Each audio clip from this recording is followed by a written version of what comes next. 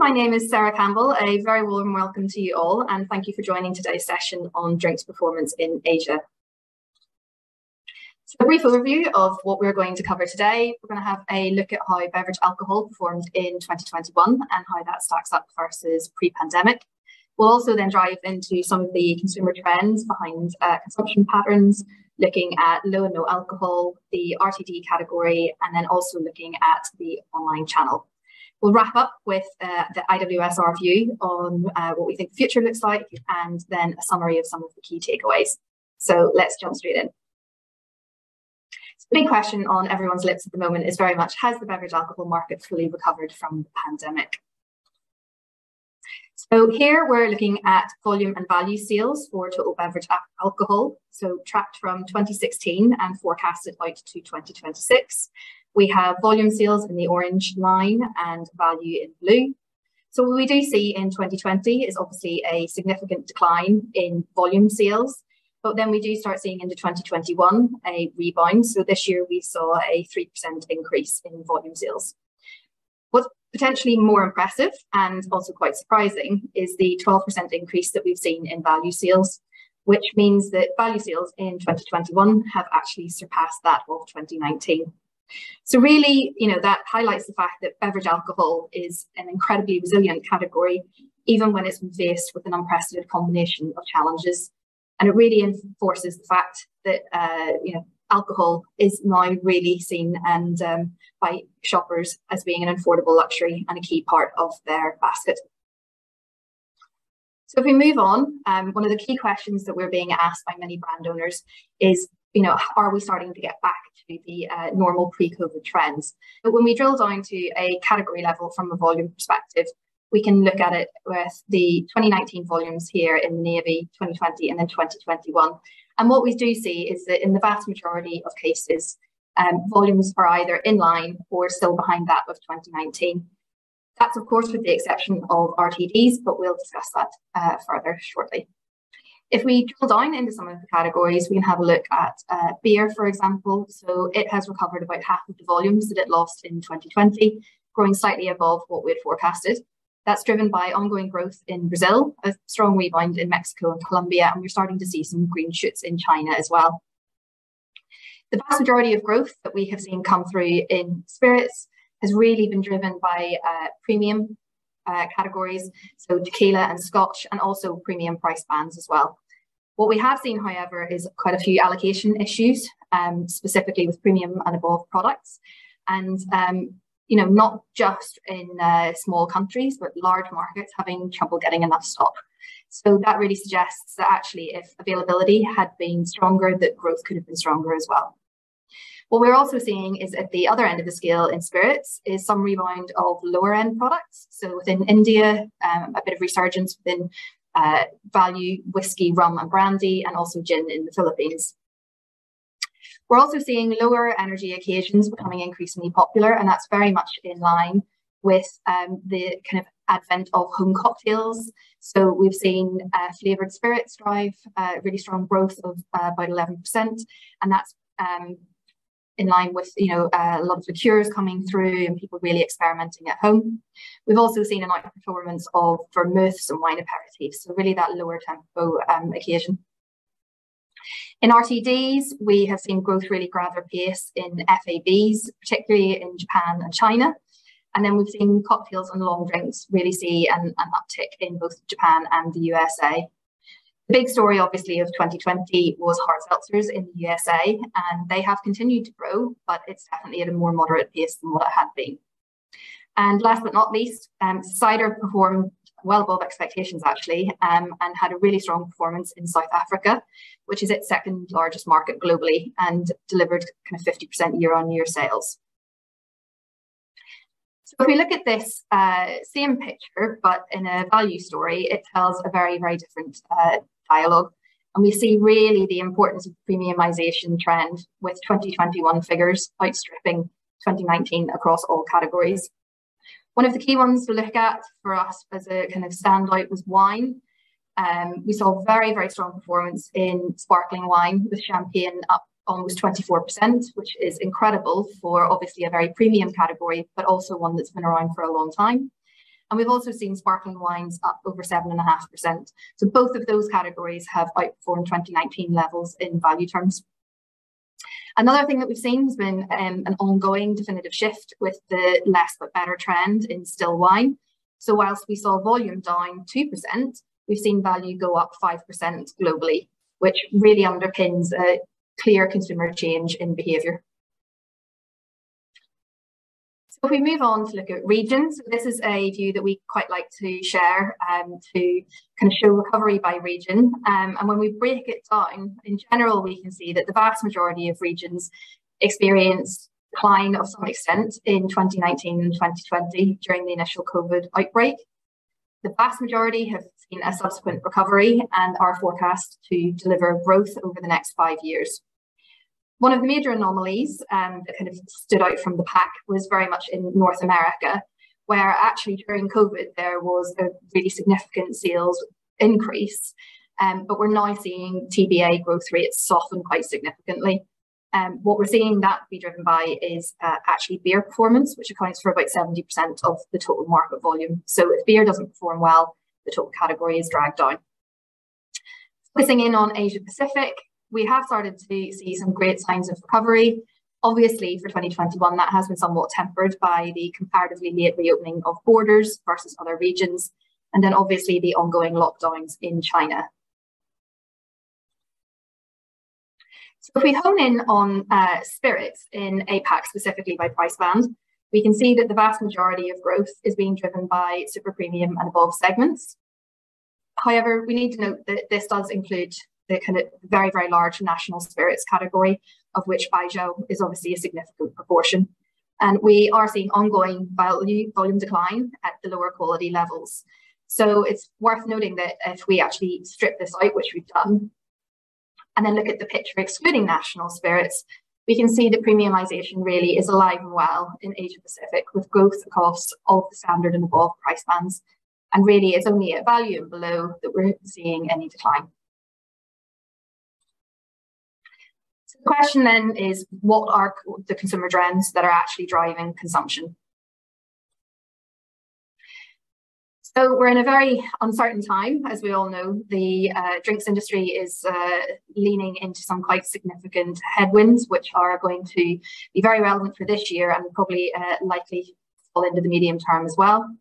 Obviously, we have inflation and the increased cost of living. We've got consumers across the world suffering from the rising cost of living, which realistically is going to have significantly more impact on people in emerging and developing economies, where a more significant proportion of their food spend is a higher proportion of their income. We then also have supply chain disruption and rising input costs. So, you know, we're very aware of the fact that in some instances, container rates have increased by a factor of 5 or 10, also significant shipping delays, which has a knock-on effect in terms of out of stocks. Also seeing real challenges in terms of sourcing glass, labelling, glue, even CO2 for carbonation. So, you know, that's an ongoing issue for brand owners in terms of maintaining availability. There's a view that hopefully shipping should stabilise somewhat within the next 12 months, but obviously only time will tell. And lastly, we look at regionalisation. So we're definitely, with the impact of supply chain challenges, seeing some unwinding of global supply chains per se. Definitely they won't be completely unpicked, but we are seeing manufacturers really put a lot of things in place to reduce their risk, be it sourcing bottles locally, or other dry goods. And obviously that then has an impact in terms of baking in a higher cost into the base of the products. So whilst we are facing into a very, very uncertain time, we have seen in previous economic crises that the beverage alcohol sector is actually incredibly resilient. So if we look at what we think some of the key drivers are going to be for the future, we've talked about premiumization, and that's obviously something which is an incredibly important dynamic, particularly coming through in core spirits and wine categories in developed markets. Better for me is a topic which encompasses a very wide range of things. It would be overly simplistic to say that it's just about low and no alcohol. It's not. People are a lot more conscious about what they're putting into their bodies. So there's a real focus on, the quality of ingredients, provenance. People are talking about low calorie, but increasingly low carb within beers, looking at gluten-free. And also then looking at, functional ingredients like nootropics. So really a very, very broad part of the category. Linked to that, we're seeing Better for the World coming out. And I think it would be fair to say that this trend has really accelerated quite substantially in the past couple of years with the huge amount of uncertainty that we've seen globally. I think sustainability and social equality is no longer a thing that can kind of be ticked off as part of a marketing campaign. We're seeing consumers, especially younger LDA cohorts, really demand and expect that these are an integrated part of a business's plan and how they do business on a day-to-day basis. We've been talking about the home premise since 2020, and we're very conscious of the fact that people have learned to drink better at home. They have invested in, nice furniture, new glassware. They spent lots of money on liquor. They've watched master classes. They feel quite confident in what they're doing now. So we really expect that to be something that sticks around. And I think especially as we see inflationary pressures come through and really squeeze people's pockets, entertaining at home is potentially a much better option for people and could significantly impact their desire to go back into the on-trade and to pay that premium. And then lastly, digital, we can't get away from it. E-commerce is now a really key part of the overall channel mix, and it's something that has to be a really well thought out part of the overall brand strategy. We then try and dive into a little bit in terms of which consumers are actually driving these trends. We did some research last year looking at cohort behaviours and drinking patterns. So with the green dots looking at all TBA drinkers and then the blue dot looking at millennials. And what the research really showed was that millennials are kind of the key group or cohort driving the return of consumption, supported to some extent by Gen X. But what's really interesting about millennials is that really they were the least affected by COVID restrictions. They're at an age now where they have good purchasing power, they're in good jobs, they own homes, they're having, increasingly having families. But they're also quite adventurous. They want to try new things, they want to experiment, but also there is this focus on less but better. So we're seeing that really fit hand in hand with the premiumization trend. We have seen that Gen Z and boomers were generally a bit more subdued. I think so far that's because the Gen Z segment is reasonably small for now, and also they don't have the same spending power as millennials. And then potentially for boomers, there was some things around income restraints. So we move on, we'll look at what is actually driving the global momentum of no and low alcohol. So this chart essentially shows the current volumes in blue for low and no by category, and then how we think that it's going to evolve over the next 5 years. So on the left here, we see that no alcohol beer will add the most volume for the category and already is the biggest segment within the category. And then moving across into low alcohol wine, which has an incredibly strong CAGR and is predicted to really drive the vast majority of growth in that segment, with a lot of that coming from the USA. Interesting is no alcohol spirits, so currently off quite a small base, but we do expect that to have really strong growth rates moving forwards. And I think what's really interesting at the moment is seeing that there's really significant investment in that space, not just by the large multinationals with really strong existing alcoholic brands, but also a number of new entrants to the market, both in a global perspective and locally. So definitely one to watch. So we wanted to dig into who actually is the low and no customer. And I think one of the key things that came out of the research that we did on this was that in general, consumers are not completely abstaining from alcohol, but what they're doing is substituting either no or low alcohol beverages for full strength ones on certain occasions. So actually the kind of abstainers here of saying that I avoid alcohol completely actually only accounts for about 20% of the overall cohort. In terms of how this looks by market, we see some of the more mature low and no markets, such as Spain and South Africa, have a lower proportion of trialers. And that segment makes up the smallest part of their market. In the USA in particular, we see that a lot of people are trying to make more healthy lifestyle choices. So there are quite a lot of abstainers in the States. What's quite interesting from an APAC perspective is that Japan actually ends up being quite a significant outlier. So despite selling really quite significant volumes of no and low alcohol, the largest group is trialers. And by definition, they actually only drink no and low alcohol on a very occasional basis. So kind of a slightly inverse dynamic to what we might expect. So we wanted to understand how occasions vary by consumer group and had a look at how these fit into different slots. So what we see over here is, the majority of consumer segments are very much rooted in traditional alcohol occasions of unwinding and socializing. But what we see quite interestingly coming out is that substitutors are much more likely to be extending low and no consumption into daytime and into meal times, and really kind of edging away from that very traditional alcohol occasion.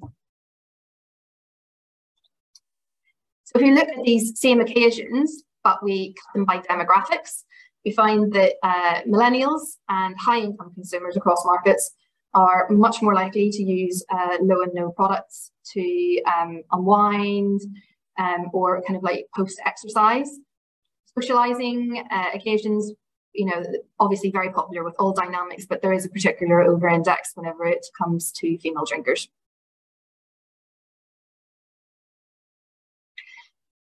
So we've talked a lot about different elements of the category.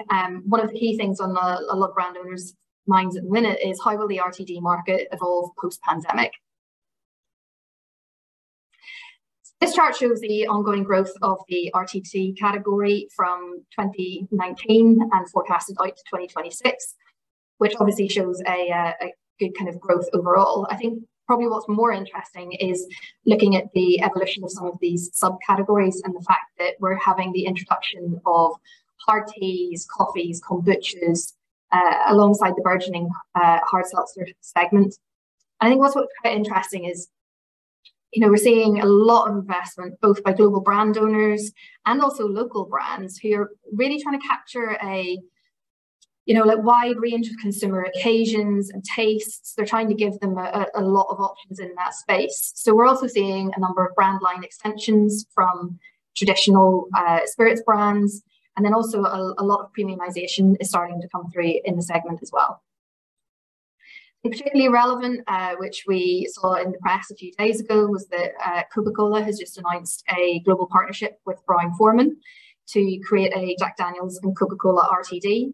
And I think that really signals the perceived relevance of the category moving forward and the levels of investment that it's attracting.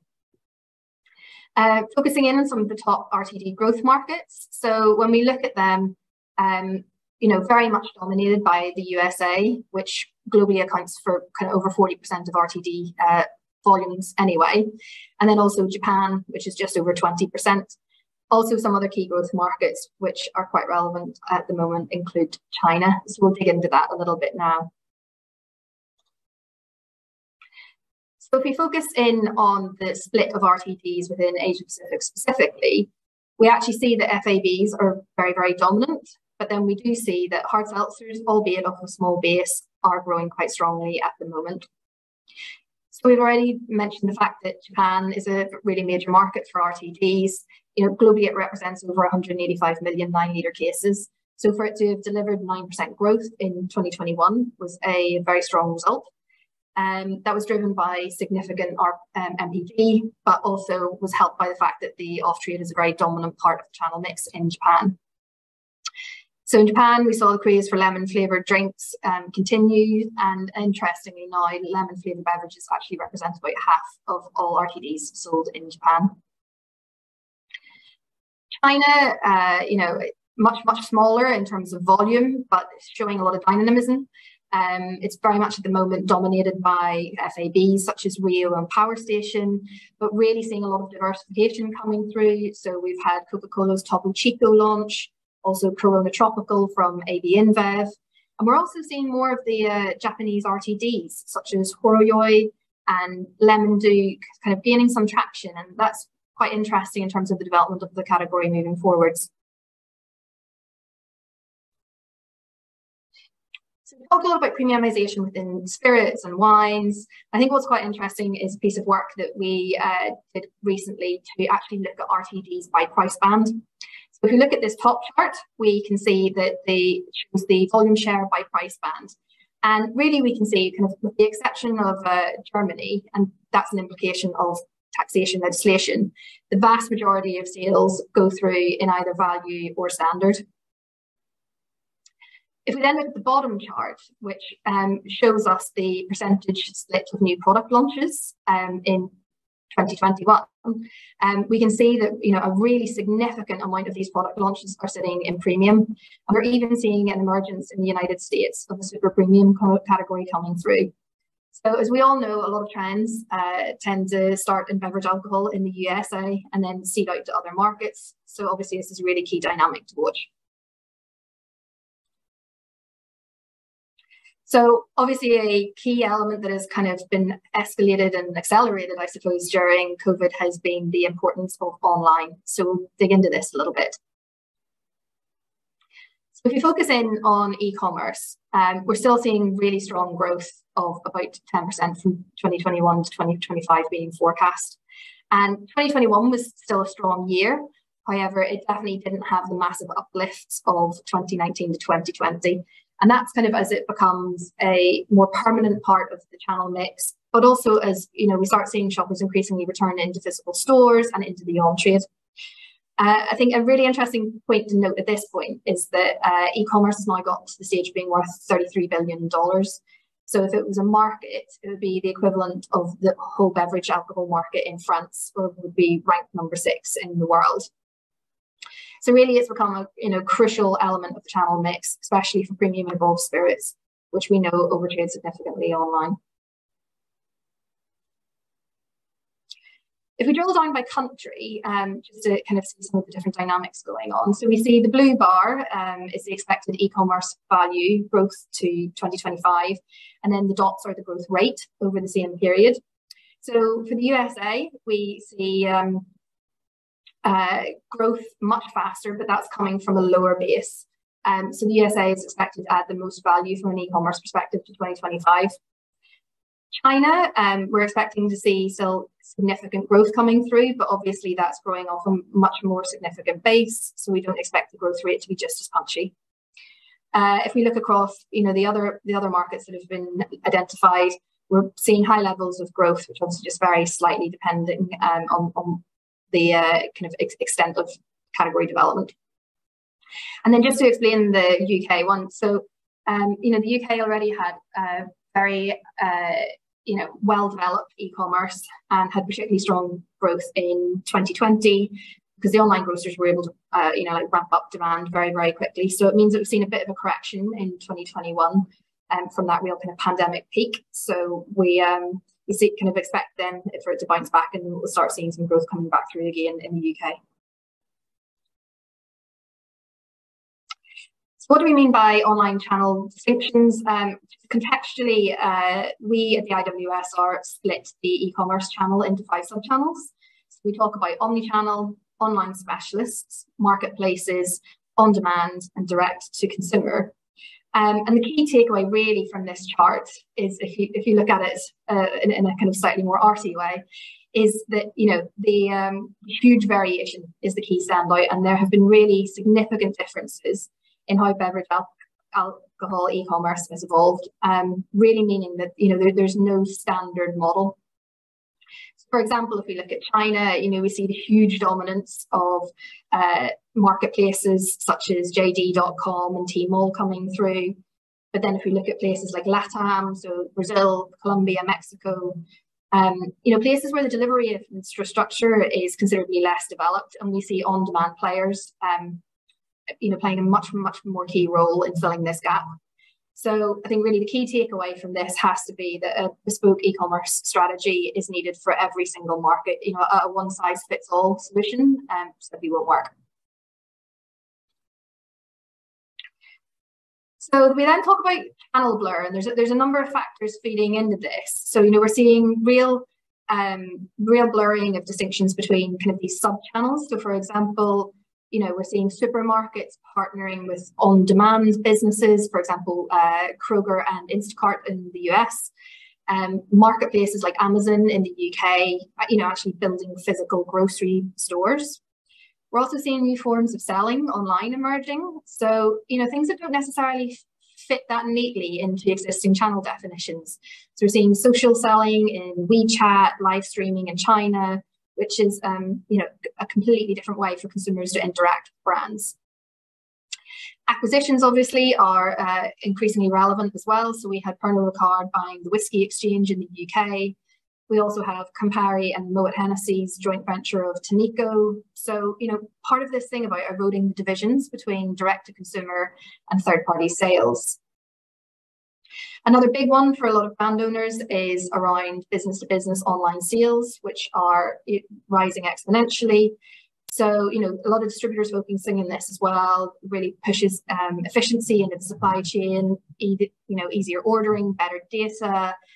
So, you know, even a lot of normal bricks and mortar purchases may end up having an e-commerce element at some point in the supply chain. So really the big takeout, I suppose, for the future is in terms of implications, you know, there's going to be even less distinction between channels by consumers. There's going to be less loyalty, be it to channels or retailers, and people are really going to choose whatever's most appropriate for them in terms of each purchase and what their specific needs are. So if we look at the platform that was actually last used for online alcohol purchases, so we can see that the navy element of the bar is website, the kind of pinky color is an app. So we see, you know, in the vast majority of countries, websites are still the main platform for buying alcohol online. China and Brazil really are the main exceptions to that. So we see greater app use broadly corresponds to markets where on-demand is a more important e-commerce channel, although that's not quite as relevant in China. However, the consistent thing that we do really see within all markets is that younger LDA consumers and those who are newer to e-commerce are far more likely to use apps. And then really you've got boomers and Gen X are much more likely to shop on websites. So the big question everyone has is, what does the future look like? So we'll try to give you our view on where we think things are heading. So this is quite a busy slide, but if we don't get too caught into the detail, this chart essentially looks at where the value pools were in TBA in 2016, and then where we think they're going to be in 2026. So if we look at global, which is the bar on the far left, kind of the key highlights that we see is that we're expecting the share of spirits to go from 35 to 41%, and then RTDs going from a, you know, quite nominal figure in 2016 to 5% in 2026. And if we kind of like focus in and have a look on what we think is going to happen in the Asia Pacific, that very much mirrors that. So really highlighting the fact that moving forwards, a lot of the value growth and the value opportunity within TBA is going to come from spirits and RTDs. And that's where brand owners should be placing their attention and focus. So if we then drill into it a little bit more and look at TBA by region and category, we ask the question, where do we expect the vast majority of value growth to come from? So if we start at the top, and we won't go through everyone, but we see premium and above national spirits in the Asia Pacific is kind of almost off the chart. And this is very much driven by the you know, premiumization in Baijiu. Conversely, we see further down that actually there'll be quite a lot of value decline expected in standard and below. So that's really showing the switching that we're seeing and people trading up and that real premiumization drive within the category. Premium and above spirits in the USA are expected to perform particularly well, and that will very much be driven by agave, but then also American whiskies. We're expecting RTDs in North America to drive a lot of value into the category, and that's partially because of the significant scale of RTDs in the American channel, but then also by the significant amount of investment in MPD that we're expecting to come through. We're also seeing beer come quite highly in terms of pushing through on a value perspective, and that's very much driven by the growth of craft and more niche products. So if we look at some of the key takeaways, we really ended up talking about 21 being a story of premiumization and actually comparatively robust recovery. So we saw, value growth was at 12%, so 4 times the volume growth rate. Premiumization, even in terms of really difficult economic times, that is still a conversation that is on the tip of everyone's tongue. So we've seen premium and above spirits perform very well. There's been a clear trend in the less but better dynamic for still wine, and also champagne recovered rapidly in 2021 and had an incredible year. Also seeing potentially some issues with supply. We've talked a lot about the millennial shift, so we've seen a strong bounce back in consumption, really supported by millennials. So a lot of trends that are underpinning that around premiumization, moderation, exploration.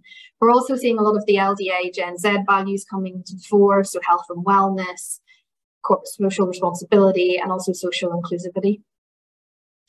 We've talked a bit already about moderation. So, we're seeing a lot of the volumes driven by beer, but wine and spirits are seeing continued investment and customer interest. And that's not going to go away. People really want to be able to be part of that drinking ritual, but to be able to do it in a way that suits them. We talked about the RTD premium opportunity. So I think that's something that's going to be very interesting to watch over the next couple of years as we see really clear differentiation and more premium products coming through in that space. And then obviously e-commerce, growth has moderated slightly in 2021 post the pandemic boom, but very much now a core part of the channel mix. We're seeing premium, fast-growing categories tend to over-index in terms of online sales. So it's going to be a very important component of the future value pool. And then really the last point is, there's evidence that brand owners have passed on price increases already to retailers, and that's likely to be an ongoing dynamic. So I think the big question for 2022 is going to be, will consumers accept these prices and continue to purchase the products that they have been, or will we start seeing elements of downtrade? So that's definitely one that we'll be looking at closely for the rest of this year. So thank you very much for your time. If you have any questions, please do send them through via the platform and we will come back to you as soon as possible. Otherwise, you can look us up at our website, or if you want to drop us an email at any point, our email address is there. Thank you very much for your time and look forward to speaking with you again soon.